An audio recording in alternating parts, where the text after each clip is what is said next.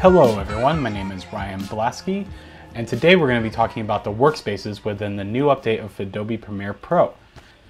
So if you downloaded the new version of Adobe, you've noticed there up here we have some new workspaces. In Premiere, you are able to move any of these windows however you want.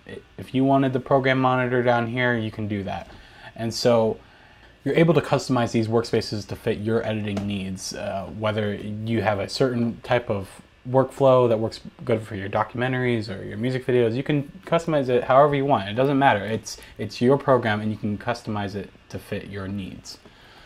So for me, I've kind of rearranged things to fit my needs. Right here, I have a second monitor that you can't see, but this is my main window for editing. And then we have effects, color, and audio.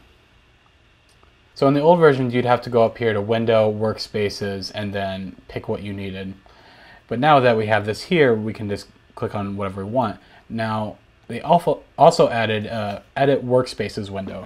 So what you can do here is you can rearrange the order of your workspaces. So say for some reason you wanted to start with audio.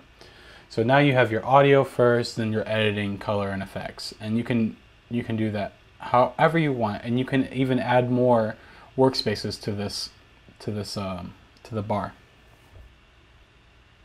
Now your workspace is never going to be complete. It's never going to be perfect, and you're always going to be fine-tuning your workspaces to fit your needs.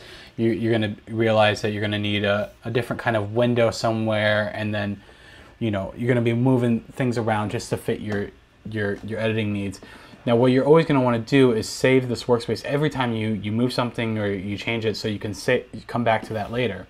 Now a great thing about the new Premiere is you can come here to these three lines here and just push save changes to this workspace, and that will save all the changes that you've made to this point to that current workspace.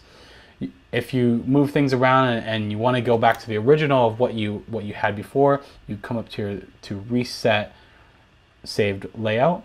And then if you've moved things around so much that it's really just a completely different workspace, or you're starting from scratch, you would move all your windows around, get them how you want, and just push save new workspace. And then you can rename